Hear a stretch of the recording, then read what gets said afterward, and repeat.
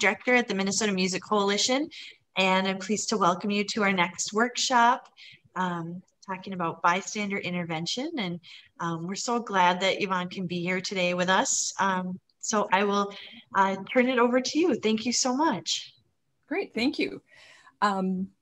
As Joanna said, I'm Yvonne Cournoyer, and I've worked in sexual violence prevention for probably about 20 years. So a lot of work in child sexual abuse prevention, but also in adult sexual violence prevention, and also child sexual abuse prevention and college campus prevention. So it will help me if I have a sense of who's here. So if you are willing, even just for the introductions, would you turn your cameras on?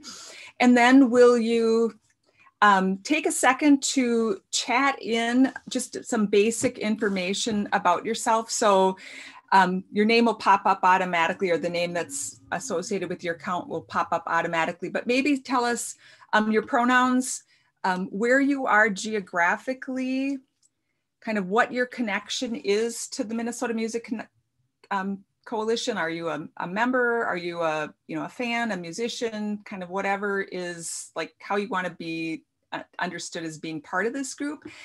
And then if any of you are a part of the Minnesota Music Safer Spaces initiative, if you could also just let me know that, that would be awesome. And I'm going to guess we're going to have people probably dropping in a little bit as well. So everybody familiar with chat and where to find it?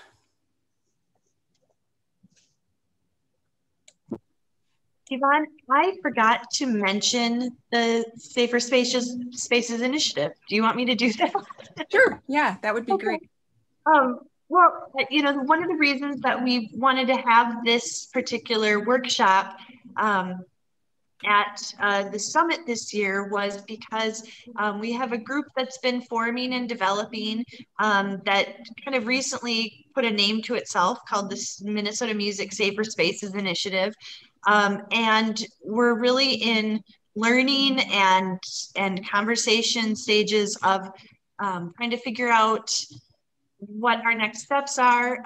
Yvonne joined us in the fall and winter to do focus group and survey work on what maybe our community needed. And so this group is kind of taking the next steps, thinking about code of conduct, thinking about, or I should say, having some kind of conversations with other performing arts industries who are doing this similar work and learning what some other people have already done. And definitely wanted to also get some proactive training out into the universe, which is why we're doing this. So, yeah, great. Thanks. Thank you. So thanks for sharing who you are and for turning on your cameras, and feel free to, like, I know for some of us, our cameras take too much juice, but I love seeing your faces. So if you are willing to stay so I can see you, that would be awesome. I am going to probably start sharing my screen here really quickly, in which case then we won't be able to see each other. But whenever I talk about sexual misconduct or sexual violence, sexual abuse, I always like to talk about the fact that we all know someone. Sexual violence, sexual misconduct is so pervasive in our society and in our culture that even if we don't know, we do know someone who has experienced, and we probably know multiple someones who have experienced it. So I want to put our time together in a broader context. So right now, culturally, we as a society are in the midst of a couple of reckonings. We've got the whole Me Too movement, which has gained a lot of steam in the last few years, but we're also in the midst of a racial reckoning. And this concept of bystander intervention is really important in both of those situations. And then we're also in a pandemic. So we're in challenging times, let's just say it. In Minnesota, as Joanna mentioned, I did a focus group this fall and, was just trying to get a sense of where the music community is around sexual misconduct. And what I heard was that it's an open secret. It's like something people know is happening, know has happened. but that often the conversations are among cisgender women and among non-binary people. So it is a conversation that is just starting to bring men into the conversation. This is what I heard.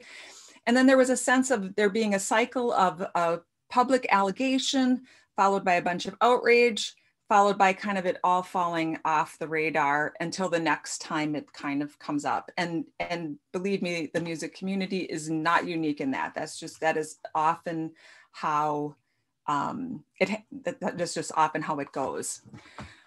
I also want to talk about that, you know, chances are in this room and among the six of us, there's also the possibility that some of us have experienced sexual violence ourselves, and or that, you know, we have behaved in inappropriate or harmful ways. Just again, given the statistics, given the numbers of people affected by this, I always just like to acknowledge that we come to this with a wide variety of our own personal experiences. Seeing when it will be good. I'm going to go ahead and share my screen. There we are. Okay. Drop down. I also want to, you know, talk about the context that's surrounding this gathering or our time together here right now. Again, I mentioned I was involved in this focus group, and one of the things I heard was that now, you know, kind of there was been this pause with the pandemic, and now is a time for us to reimagine, rebuild, and repair. So people were really hoping to see this as a tipping point where we change how we respond to, how we address sexual misconduct, and ideally move forward so that we're actually preventing it from ever happening in the first place. I'm just sharing, Joanna had shared some group agreements that I think are used in different types of situations, so I wanted you to see these as well. And as she mentioned, this workshop falls within an array of work that is being done that will be addressing other issues, probably including accountability. So I mention this because during the workshop, we're going to want to be sharing some actual situations. We're going to be doing some practicing about how do we talk about situations that concern us or that are harmful or we don't like.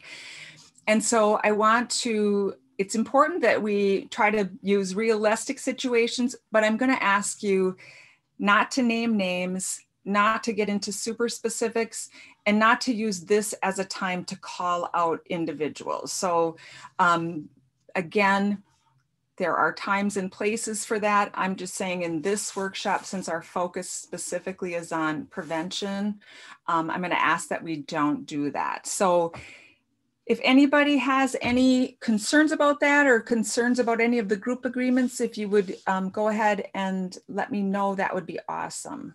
Any questions, concerns, disagreements with the agreements? Okay, okay, well then I'm going to assume that we're going to go, we can move ahead.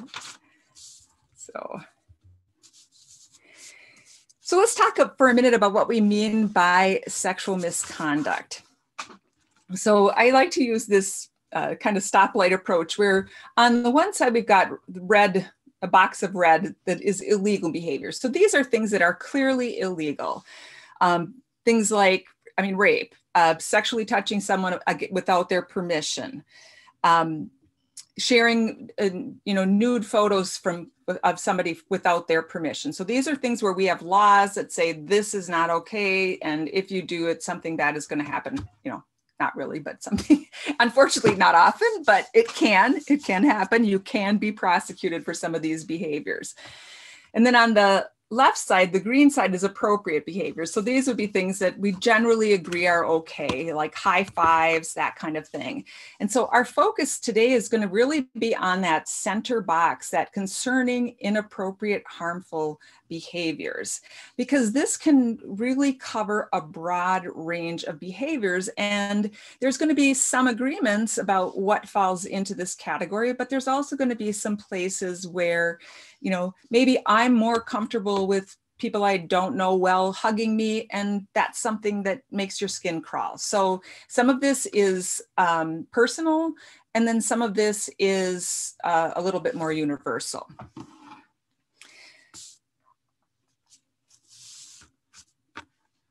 I wanted to mention that also in the concerning, inappropriate, and harmful behaviors these are things that can be considered unwanted. So, you know, some behaviors, you know, among consenting adults would be totally okay. But if this is something that's unwanted, it falls then into that category of concerning, inappropriate, or harmful.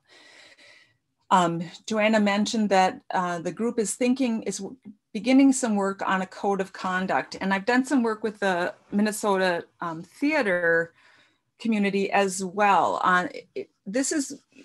It can be really helpful if we have, as a community, you know, as an organization, if we have spent some time agreeing on what we consider to be behaviors that are okay and what we consider to be behaviors that aren't okay, because then we've got something to rely on more so than just our own personal opinions.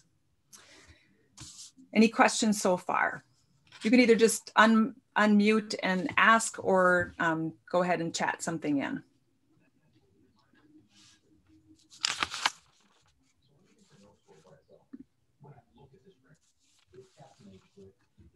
Okay. So the workshop today is really going to focus on that yellow box of behaviors and how each of us has the power to create the change that we're seeking, where all people can enjoy their artistry free of harassment or abuse. The problem with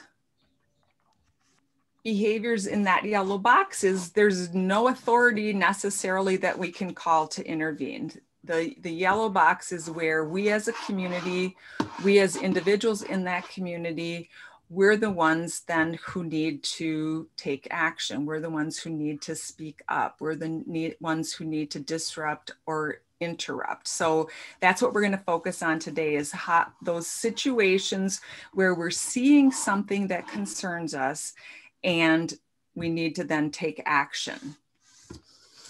I want to talk about how our behavior is shaped by our environment. You know, we all know that we behave differently when we're in a coffee shop than we do when we're in a loud sports bar. You know, we walk into it and we kind of pick up on signals about what's going to be okay here and what's not going to be okay here.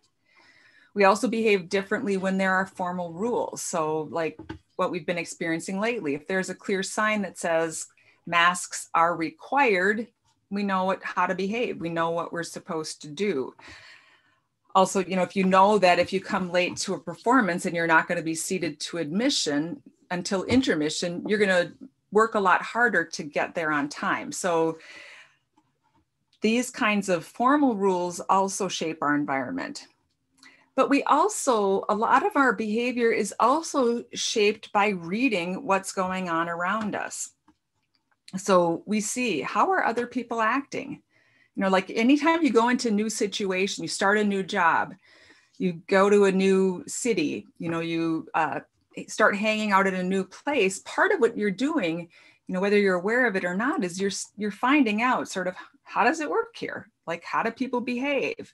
What kinds of things are okay? What kinds of things aren't okay? And so what are the social norms in this community? And all of this then helps to shape our behavior. Okay.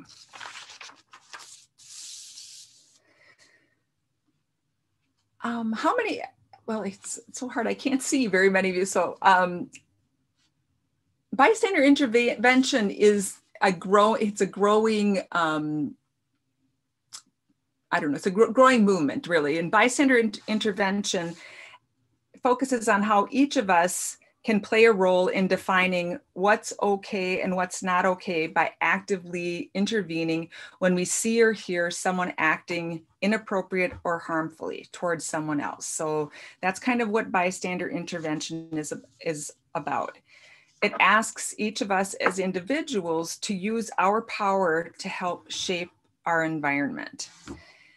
It asks us to get involved, to call people out, and to interrupt harmful situations. Bystander intervention is about both preventing victimization and preventing perpetration. So as I mentioned on the slide, for a long time, prevention really focused on what people could do to stop themselves from being victimized. And we didn't focus on what I think is the person who's in the best place to prevent sexual misconduct, and we didn't focus on the person who is doing the harming. Bystander intervention is built on some research with offenders that tells us a few things. So it tells us that oftentimes, I mean, you might have heard the word grooming, but people who are considering behaving in an inappropriate way often will test out the situation. So they're going to try to see what they can get away with.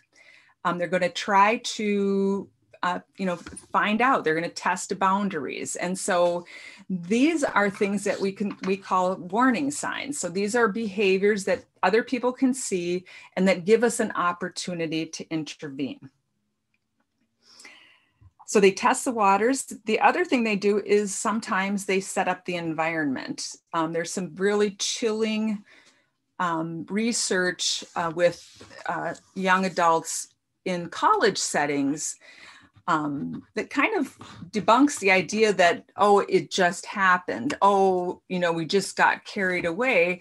By showing sort of the thinking that can go into creating an environment where it's going to be easier to take advantage of someone sexually than it would be otherwise. And that includes alcohol, targeting someone who maybe is less experienced or who might be flattered by their behavior. And so these are things that other people, I mean, we don't know what's going on inside someone's head, but what we can do is see, like, when someone is acting in ways that, seem a little shady or that make us uncomfortable. And that gives us the opportunity to take action. So I am going to stop sharing for a second here because I want to see who's here and I want to see if anybody has any questions. Is what maybe you could turn your cameras on and nod to me for a second here. So is what I'm saying kind of resonating with you? Does it make sense? Does it seem logical, reasonable? Okay, thank you. Someone once described presenting like this is like when you feel like you're in a closet talking, and you don't know if anybody can see you or hear you or what's going on. So, okay, now I'm going to ask you, so we're going to go back to that yellow box. I think you can remember. So it's inappropriate, concerning, harmful behaviors. And take a minute and chat in something that, let's see here. What are my instructions? Chat in at least one specific interaction that you have either experienced, witnessed, or could imagine happening in the music community. So again, don't use names. You don't have to, this is not about outing anybody. Be brief, but think about those situations. Maybe you just saw something or you heard about something and you're like, that doesn't seem right. Go ahead and chat that in because we want to use that for some of our practice experiences or practice session.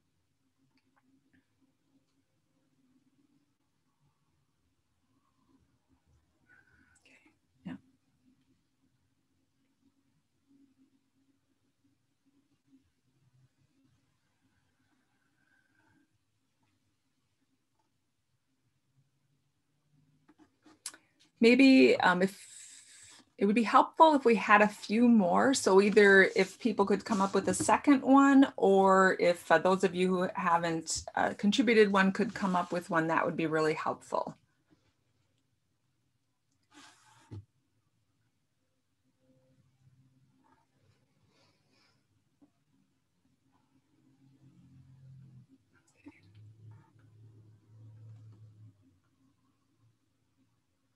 Okay, yeah. Mm-hmm.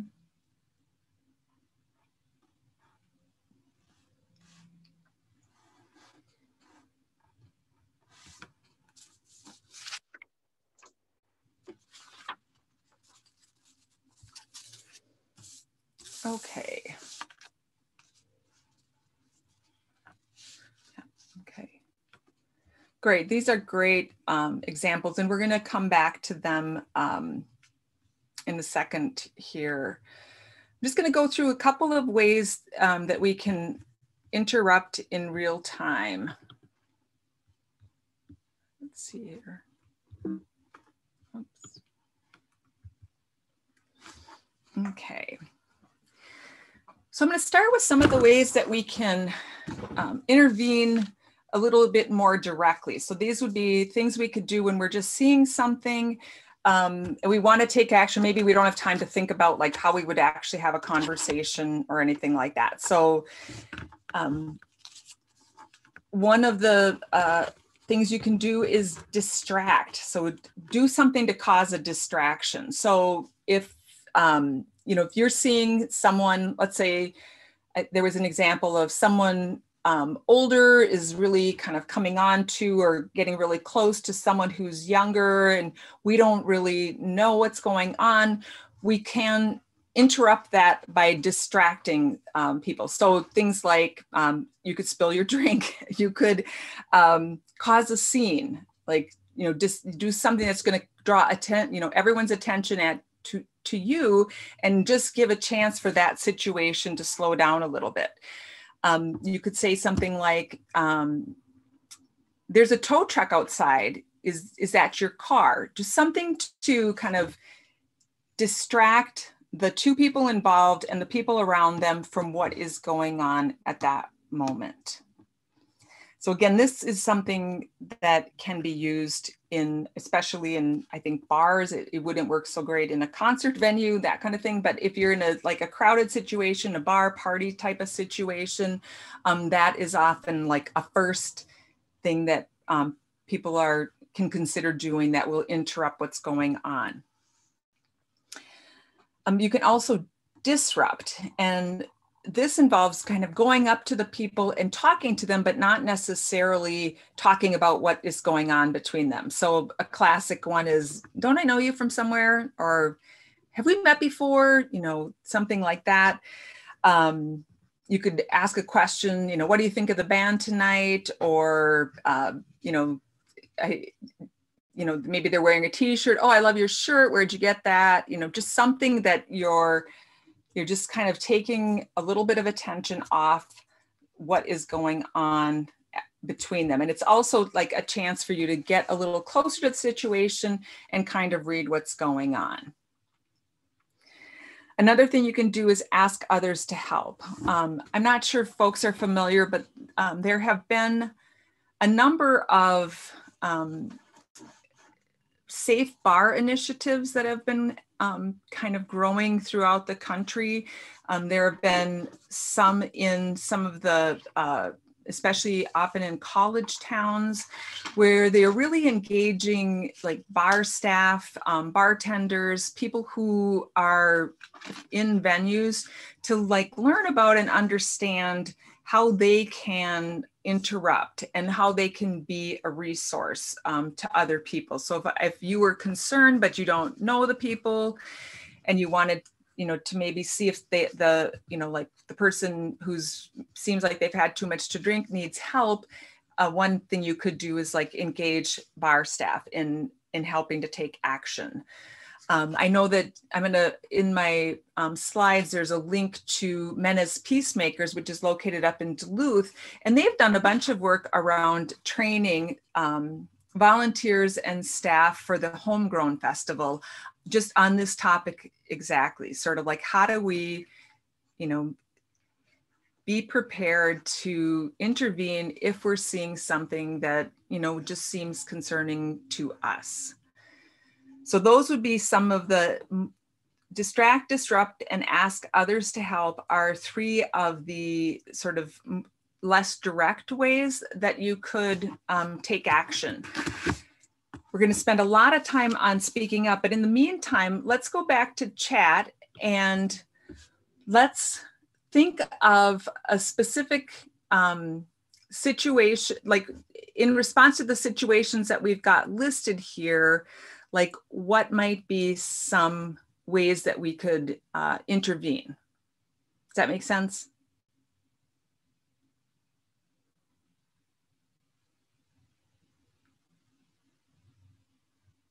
So why don't we do it together as a group? So getting grabbed by audience members in the crowd. So if you're getting grabbed, if you see somebody getting grabbed by audience members in the crowd, what might be something you could do to just draw attention away from that, or just to sort of stop that from happening? Any ideas?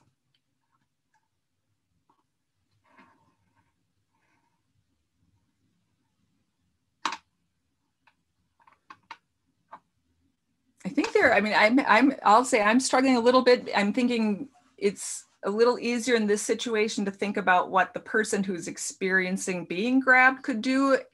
And that's one of the reasons why we're focusing on bystander intervention, because it shouldn't always be up to the person. Move through the crowd and get between them on your way. That would be something. I mean, something like even asking everybody to clap their hands, because then hands would go up in the air and they couldn't be grabbing while they're clapping their hands.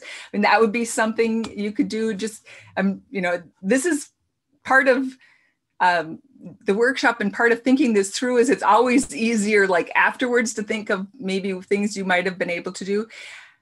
I mean, I don't know that this one always works, but I mean, we just saw a powerful example with the bystanders to Derek Chauvin murdering George Floyd. I mean, there was, someone could use a camera, just if you pulled out your camera and started taking pictures, that might show, like you don't have to be like looking like you're trying to document a crime necessarily, but just might get their attention, might make them think, oh, I don't want, like here, I think I'm being sneaky. I don't really want this caught on film, and it might change their behavior. So that would be something. So, okay, how about what could we do for the guy who seemed to always wait until a woman was really drunk near the end of the night to approach and start flirting? What would be a way that we could distract or disrupt or ask others to help?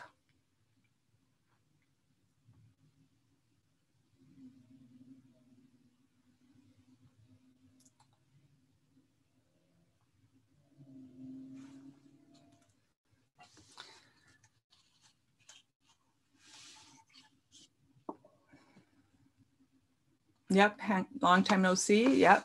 Yep, stage a fake phone call for him. Yep. Yeah, that would be a good one. You could ask her, ask the person, hey, are you ready to go? Do you need a ride? Like that kind of thing. Or, a lot of times women will use, oh, I need to go to the bathroom. Will you come with me? Kind of a thing, just to kind of, separate the, intervene in this, sort of pull them apart for a second. Yeah. Great ideas. Our Uber is outside. Yeah. So again, the main thing is to just start to like think through in advance. You know what are some of the kinds of situations that you are likely to encounter, and start to think about, okay, well, what could I do? What could I do in this situation? Instead of, and I mean, for me, it's like priming the pump. So I'm always going to be much it's more likely to do something if I've given some thought to it ahead of time. If I've, even if I've never experienced that exact thing before, having thought through a couple of things will make it that much easier for me. So that's what that would be what I would really recommend. Okay. Now we're going to go back to the slides and talk a little bit about what it takes to take action.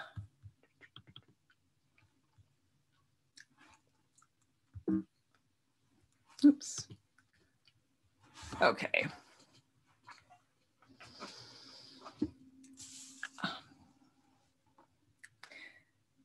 So I was just going to say, I think, I mentioned it once before, but again, one of the really challenging things about bystander intervention is that it's on us, so that part is really, it can be really tricky. I think it is common for us to wish someone else would change and someone else would fix whatever the situation is. And it will take all of us, because even when we have rules, even when we have codes of conduct, it still requires us to speak up when we're seeing something. So let's talk a little bit about what we need to take action. So part of it is we need to be clear about what is out of bounds for us.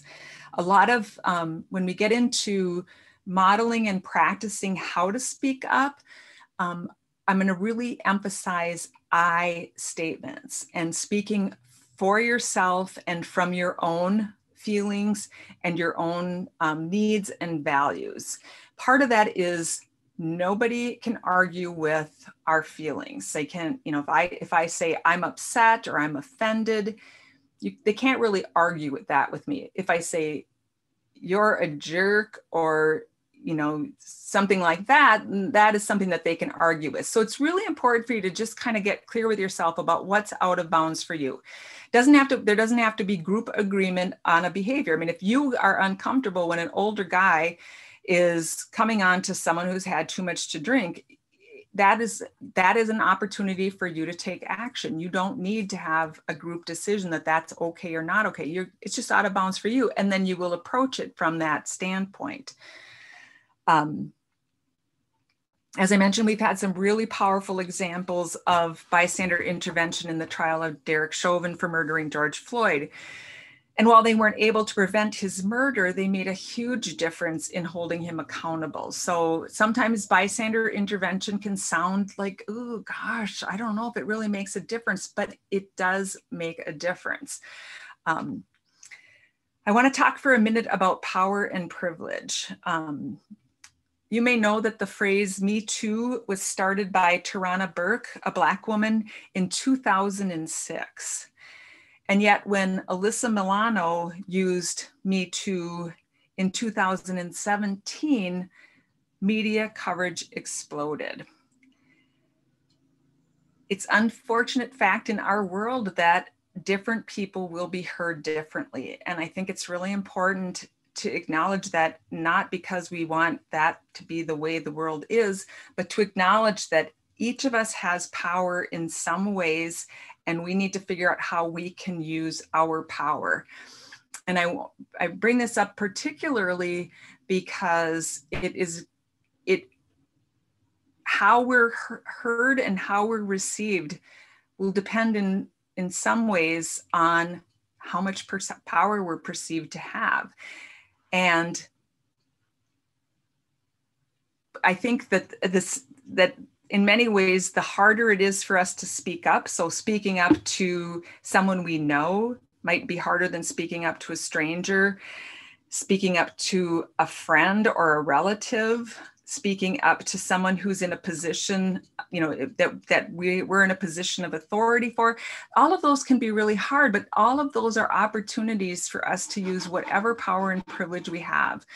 When we did the focus group this fall, we did a lot of talking about how it shouldn't be women and non-binary people calling out men all the time, that there should also be men who are calling out men. There should also be you know, established artists calling out established artists. There should be a recognition that, you know, people have differing levels of power, and we need people to use their power to create the kind of world that, or the kind of environment, the kind of music community where everybody is safe to perform, is safe to enjoy the you know, music, whatever.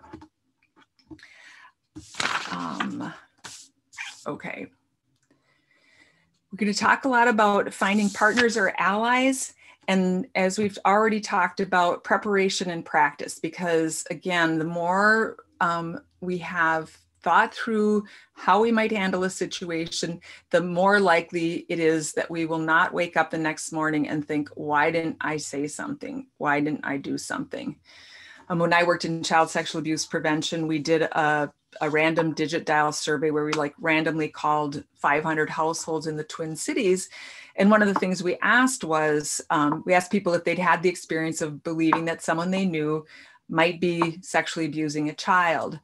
And for everyone who said yes, we asked, what, if anything, did you do? And what we found were the vast majority of people did nothing. And I always say, none of us plans to be the person who does nothing. We don't like get up in the morning and think, oh, I'm going to pretend I didn't see that, or I'm going to not do something. But what we need is this time to prepare and practice so that we can really be prepared and be effective when we're trying to take action. So.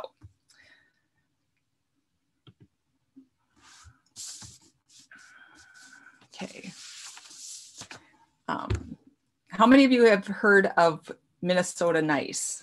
Actually, I actually have a slide about it too. Okay.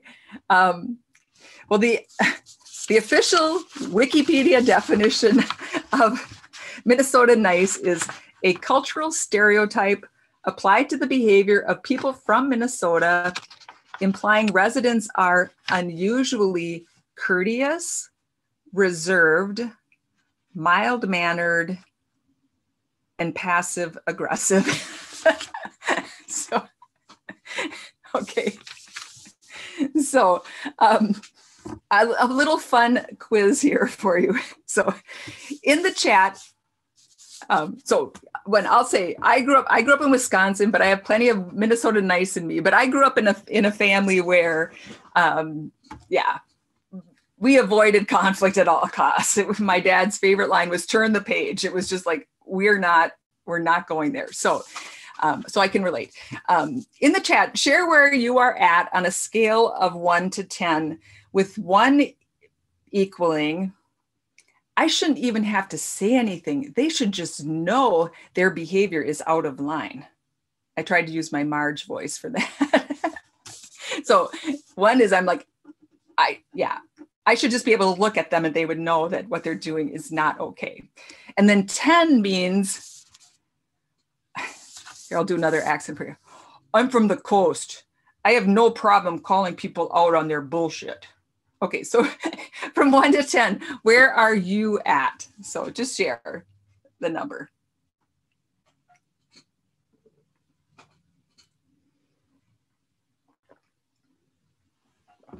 Nice, okay.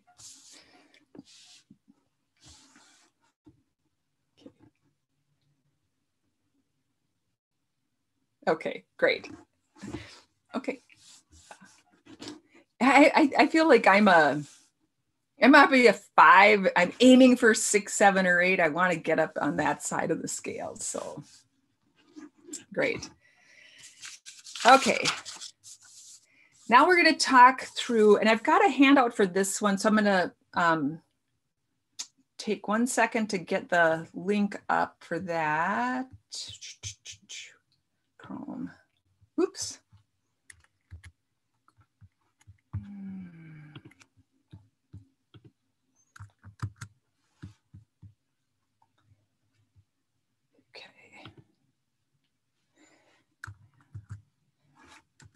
I just put a link to a document, and this is, we're going to spend a chunk of time on this right now.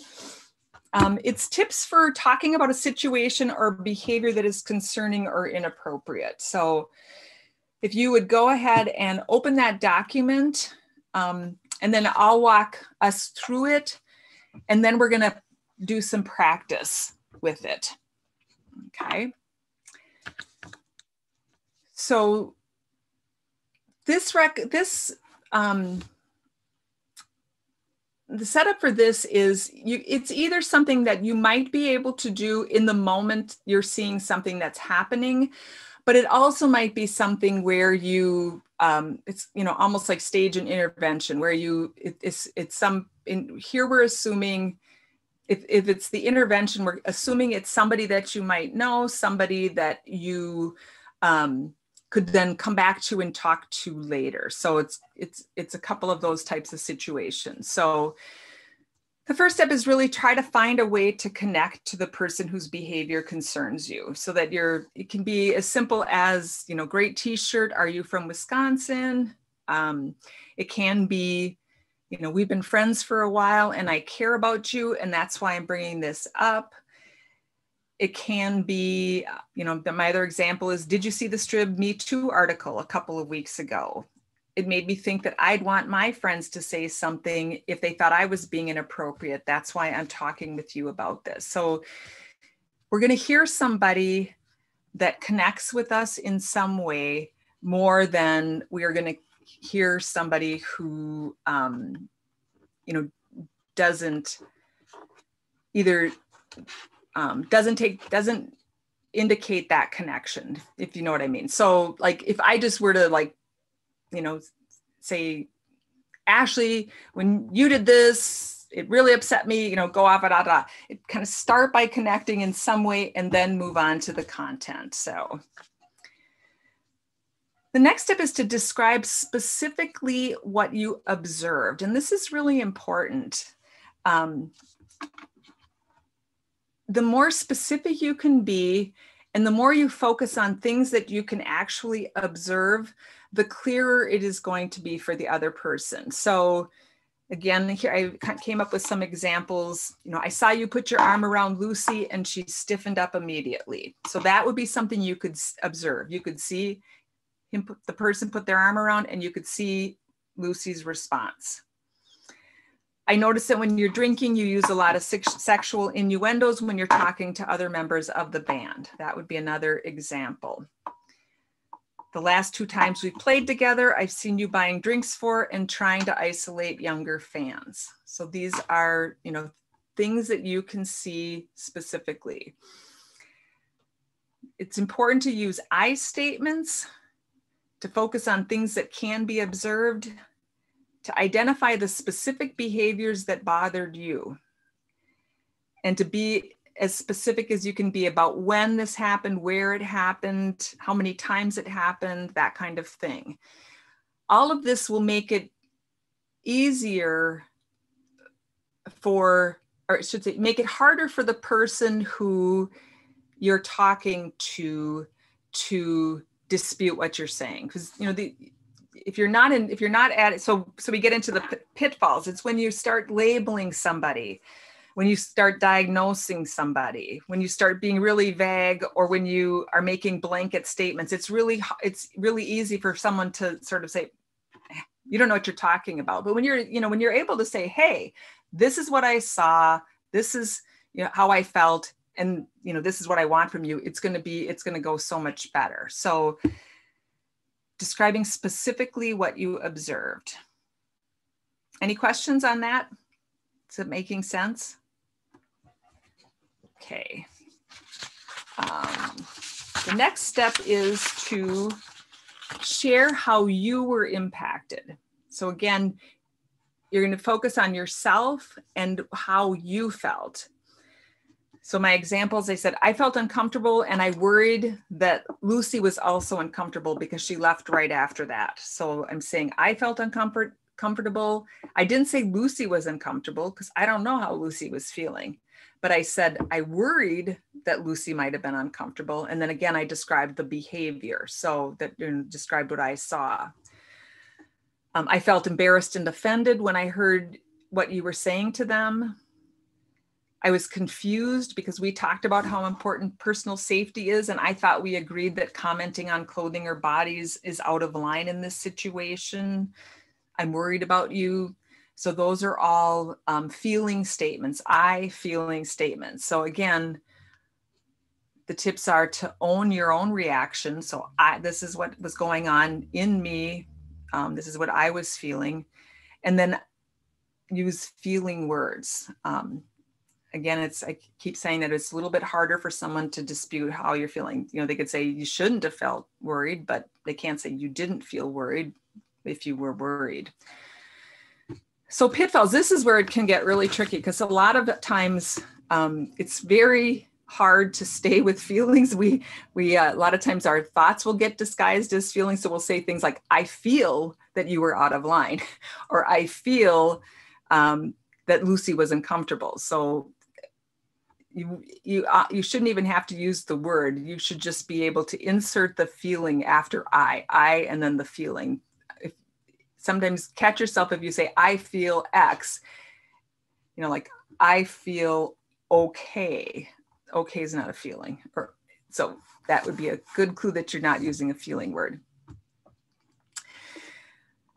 The next step is to share what you need and or your values. And this one is, I think it's just an important segue to asking for what you want, because it's saying, this is what happened, this is how I felt, this is what's important to me. And so examples like, I want this to be a safe place where everyone feels comfortable. So that's a statement of a need or my values.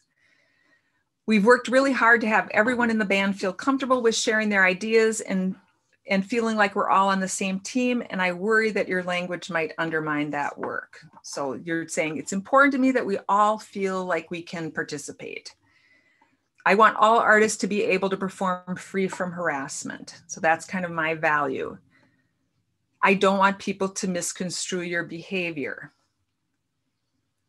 And then enthusiastic consent is important to me. And when someone has had a lot to drink, consent gets fuzzy. So those are all examples of things where you're sharing what you need and or your values, what's important to you. And again, when you're sharing it, when you're owning what's important for you and you're using those I statements, again, it's less about the other person. It's about you and what's going on with you. And I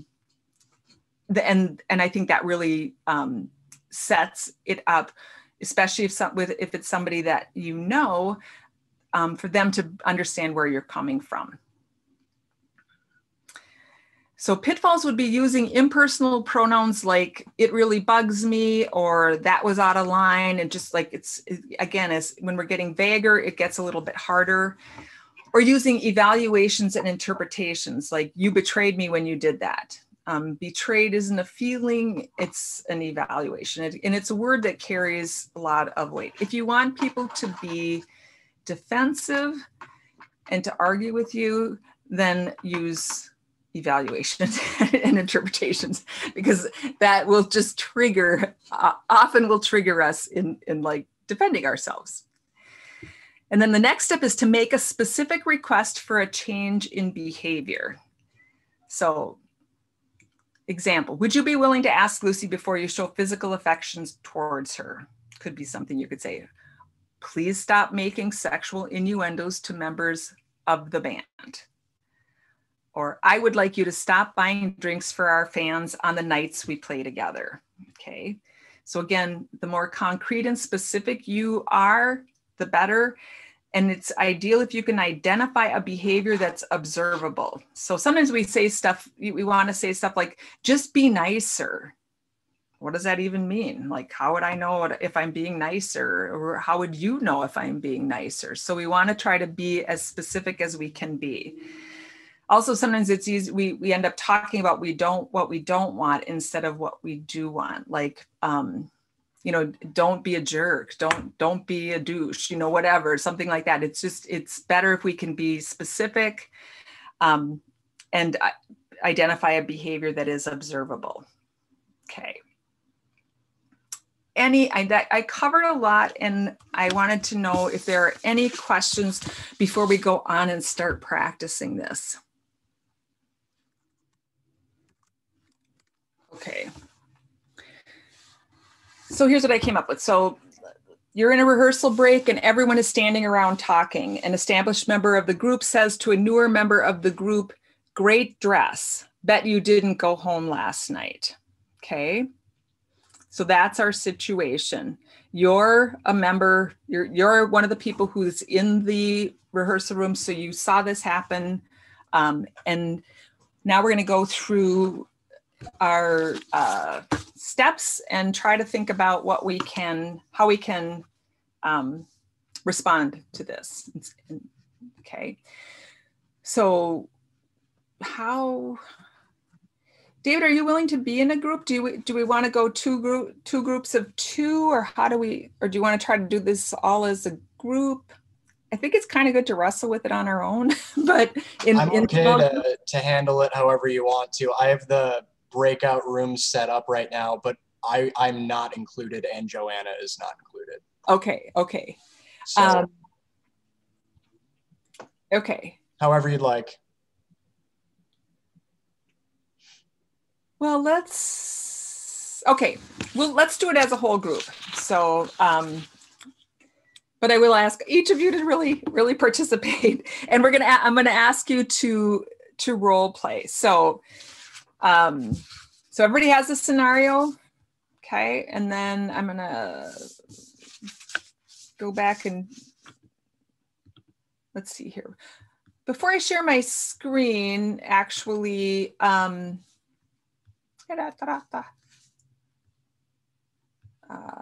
do I undo that? There we are. Does everybody have access to the handout that I shared, or would it be better if I put up a slide that has just the basics of the 5 steps? Preference there? I think it would be best for a slide, just because that way we can kind of see each other and I don't have to pull up a document and not look at you guys. Yep. Good. Okay, I'll go ahead and do that.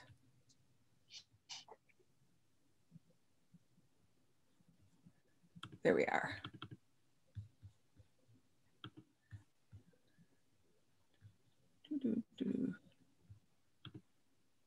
Okay.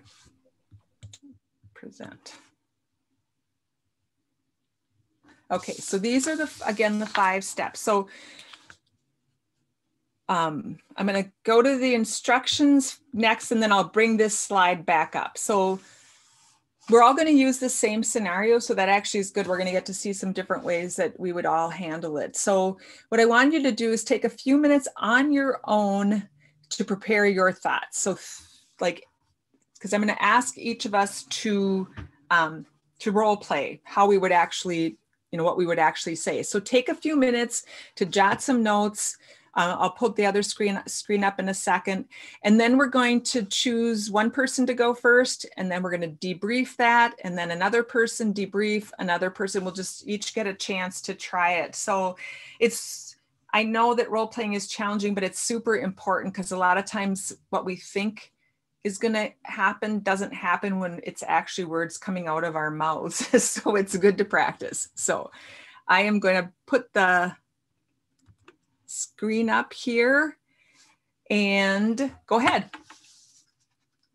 About 5 minutes for that. It's been 5 minutes. How are we doing? Do we need more time, or are we feeling ready?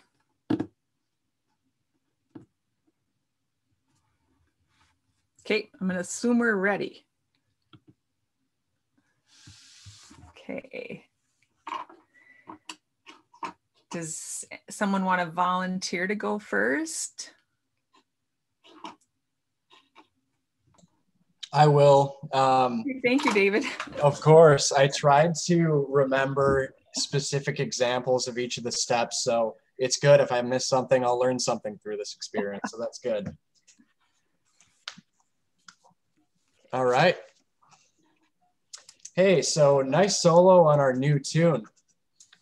I did see that you made a comment to our new sax player that felt slightly inappropriate to me. I feel upset that this kind of language was used in our own rehearsal space, and I would like to ask that you refrain from these types of comments in the future. Okay, great. So let's go through it. I heard the connection really clearly, so let's kind of walk through it step by step. Yep. Just so we can, sorry, there we are.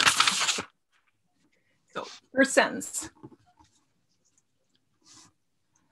Nice solo on our new tune. Great. Yeah. So nice way to connect. Okay. Yep. Then next. I said, I saw you make a comment to our new sax player that felt inappropriate to me. Okay. So caution.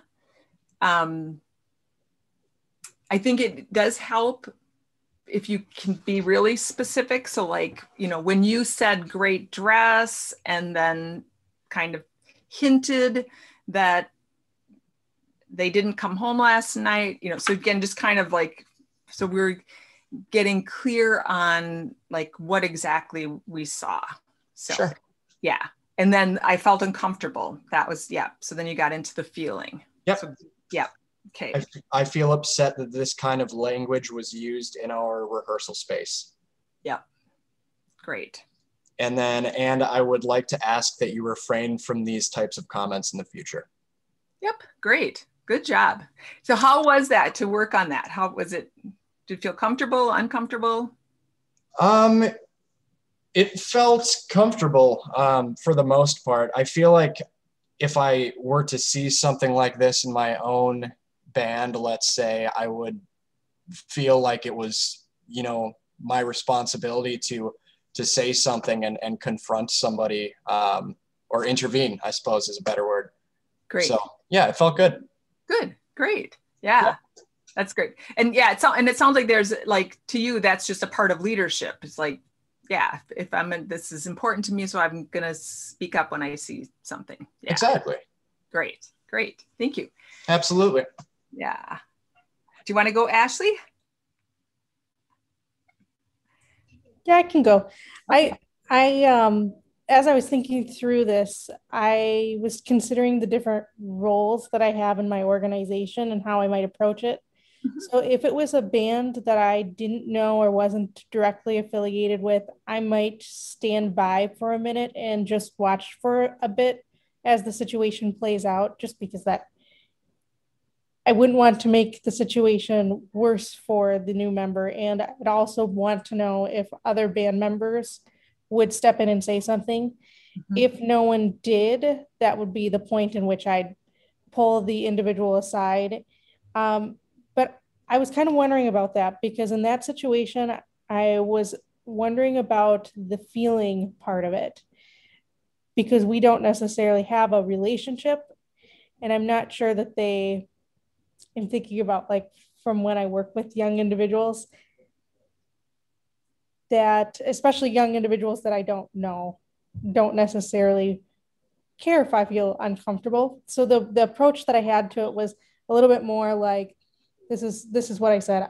Hey, I don't mean to intrude, but I was hearing, or I overheard your conversation, and I might say then it made me uncomfortable when you said the way that your dress, that your other members' dress looked.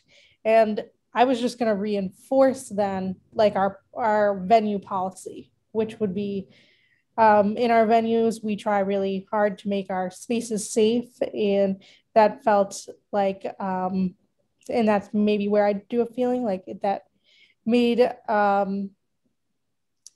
as far as I got. So, but your comment about their clothing made, is not tolerated by our policies or procedures on keeping our spaces safe. Mm-hmm. So something along those lines. Mm-hmm. Mm-hmm. If it was an individual directly that I knew and that was in one of my programs, I would be checking in with both individuals, pulling the first individual aside and having a similar conversation. And that's when I would do I felt uncomfortable by what you said. And I'm under the impression, or I feel as though the other individual feels similarly or had left with some sort of feeling. Mm-hmm. Mm-hmm. And then I'd also check in with that person, just because they're also within my jurisdiction of what I do, and make sure that they're also okay. Right. Yeah. Yeah. So I mean, I think that's a great point about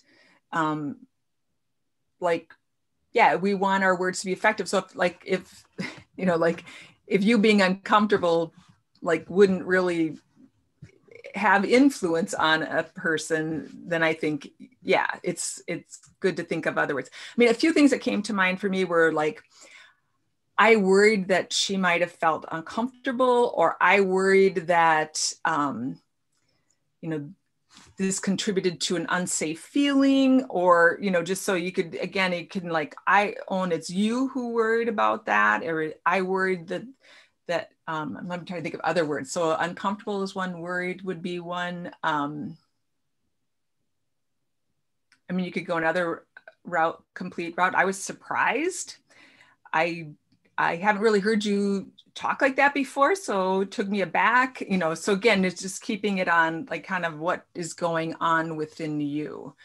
And again, I mean, I really appreciate, because Joanna knows how strongly I feel about policies and practices, you know, like workshops, and expecting us all on our own to do this is a lot. And it is so much easier if we can just say, hey, you know, remember, our policy is XYZ. That doesn't meet our policy.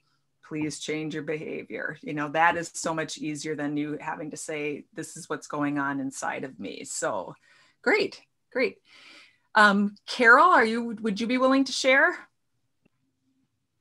Yes, sure. Hold on a sec. Okay.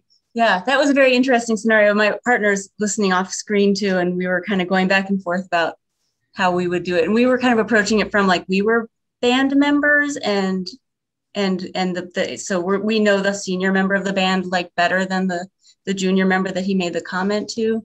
So we're trying to think of it from that point of view, and how to kind of like diffuse the situation, but also make him like a little bit aware of what he was doing. And my partner said that sometimes, like when she's heard somebody say something inappropriate, she'll be like, oh, can you explain that?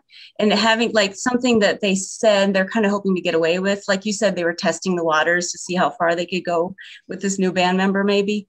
Like having to actually explain it, like most people are not like, I like sexually harassing people. So they would sort of get embarrassed and try to come up with a different reason that they said that. So, you know, our scenario comment was something like, oh, I don't understand. What, can you explain what you meant by that? Like, is that a thing? And kind of make it humorous. Like, so is it like a dress code thing? Like, where do you like measure when somebody is definitely going home not alone? You know, like, I'd love to know, like, is it a, you know, and just kind of like make the person kind of like explain it and maybe feel a little awkward and not quite as dominant or whatever he's trying to feel in the moment.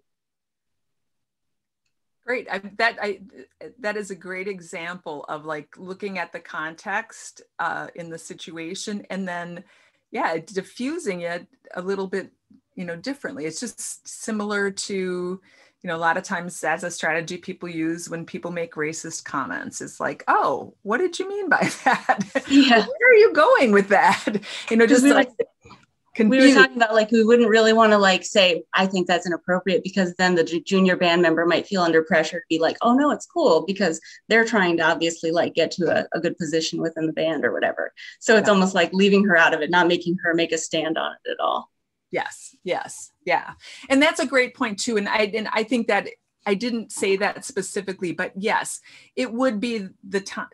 In this situation, I think it's going to be more effective if you talk to the established member separately from, you know, like not in the midst of the whole group. So your suggestion is a good way to just say something right away, gets across the message, kind of like, we heard what you said, not cool.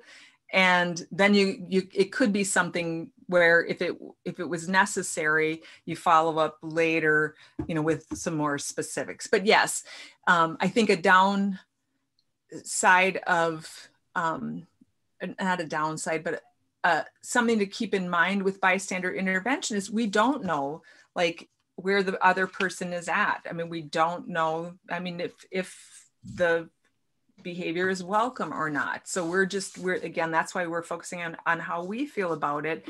But yeah, we don't want to like jump in and assume something and, you know, like, or put the person on the spot in a way that then makes it even more uncomfortable for them. So they might not want to share. They might have stepped away for a few minutes. So, okay, we have about 10 minutes left here. So, I mean, if you want, I could put up another scenario.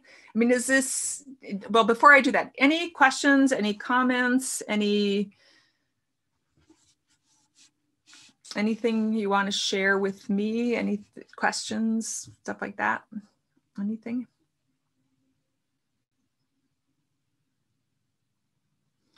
Do you want to do another scenario? You can nod your head. You can recede if you're like, no way, I don't want to do that. I wouldn't mind another scenario just for the sake of we're going to be taking this back to our venue staff to train. Okay, Having sure. some scenarios could be helpful. Okay, great. So I picked one. Okay, here I'll drop it in.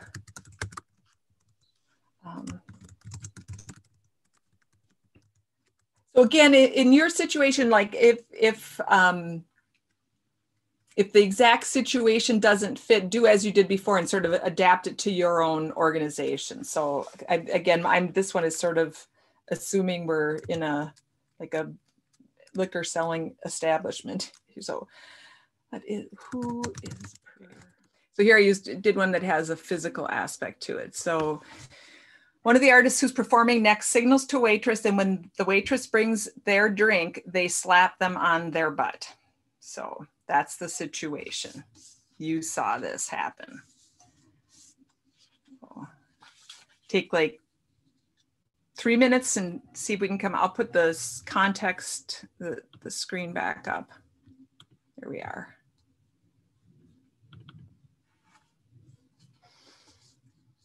Okay, are we feeling ready? Okay.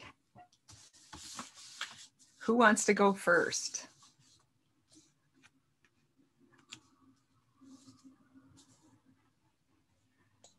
Take it from the top again, you know. Okay. Thank you. Yeah, absolutely.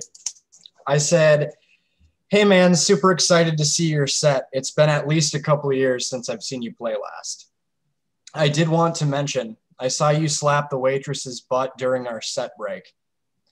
I feel surprised that you did this, and I didn't finish here, but I'd say something like, and this venue is the type of space that we'd like to keep this behavior out of. Mm-hmm, mm-hmm. Something like that. Yeah. So surprised and yeah. I kind of took the approach of like, you know, a venue is a community space, and there's no place for this kind of behavior there. Yeah. I mean, in some ways, she's just they're just trying to do their job, and they don't need us like people touching their bodies or something. Yeah. So, exactly. Yeah. Great. You want to go then, Ashley? I was going to say, I can go in my venue. This one would actually be relatively easy. We have a 0 tolerance policy. That person's out, even if they're a band member. Okay. So, yep, they'd be kicked out right away. And yep. And if it was a situation like they were just about to go on stage, I'm not sure exactly how we'd handle that. It has happened before where we have kicked someone out who has been a member of a band for it, but also because we are in all ages. So we have people as young as 13. Mm-hmm. So as part of that mandated reporting and stuff, so that he or this individual would potentially play their set, and we would be in the process on our staff end of filing a police report to get them out. So that would be our situation in this one. If it was in a different venue space where there might be alcohol, and that would be the other thing too, is that the wait staff would also be considered our staff too. So I would have a similar approach to David's approach. So in a different context, but in the context in which I work, it would be like that person's gone. So yeah.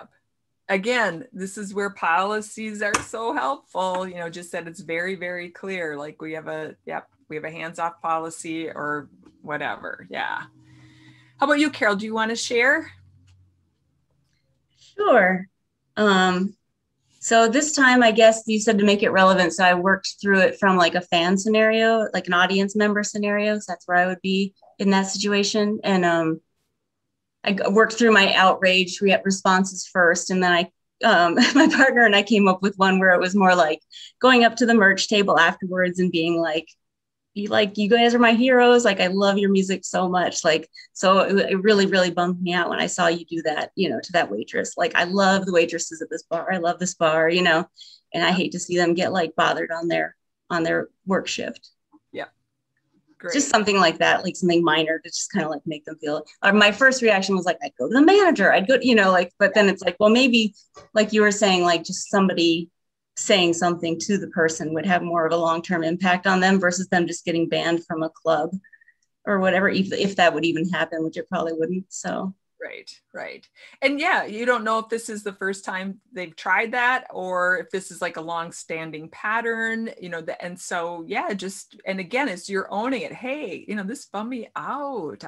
This is not what I expected from you. I mean, that I think is powerful. So yeah.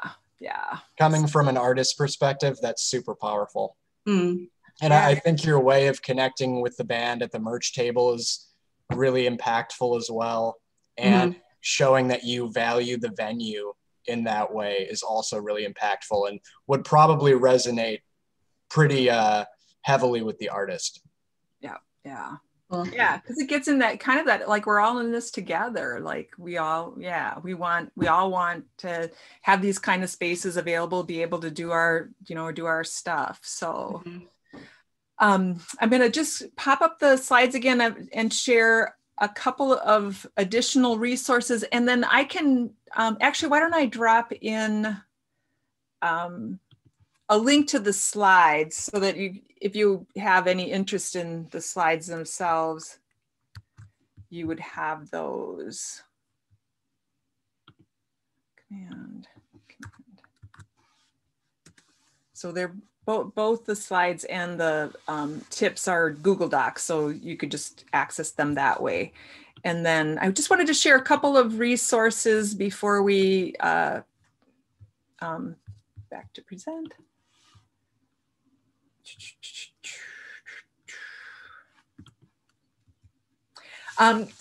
As I mentioned earlier, the Minnesota Theater, Laura Stearns and a bunch of people are creating some standards for the theater community. And this has been something they've been doing as a process. And it's something I think that just will be important for everyone to be looking at. So they've spent some time on that. So that's a resource. And these are hyperlinks, so you can pop to that. I mentioned Men as Peacemakers and their Best Party model. They're the folks who do the training for the Homegrown Festival up in Duluth. Hollebeck is more of a street harassment, but they have a lot of free resources. So if you're looking for stuff on, just other ideas for how to intervene. And then I just shared the Center for Nonviolent Communication. They, oops, sorry, didn't mean to do that. I've just found their work super helpful for getting clear, especially about what you're feeling, what your needs are, and what you're asking of other people. It would be a super deep dive for people, but I found their work to be super helpful in just being clear on what it is we're wanting from other people. So I would recommend them as well. So I really appreciate you taking this time this afternoon on one of our most beautiful days in Minnesota to do a workshop. So I really appreciate that. I didn't leave here. I'll just put my contact information I didn't do that. But feel free to get in touch with me if you have any questions or there's a situation you want. I mean, I'm, within reason, a situation you want to talk through with me. There we go. So Yvonne Cournoyer is just my name at gmail.com. And Joanna knows how to reach me as well. And so I think I'm going to be doing some work with the group that's going to be working on the Safer Spaces initiative for the Minnesota Music Coalition too. So I'll be in touch with folks that way as well. So any parting thoughts? Okay. Otherwise, again, thank you so much for being here. This was great. Oh, good. Thank you. Yeah. Thank you. So, okay. Bye. Take care. You guys too. Take care.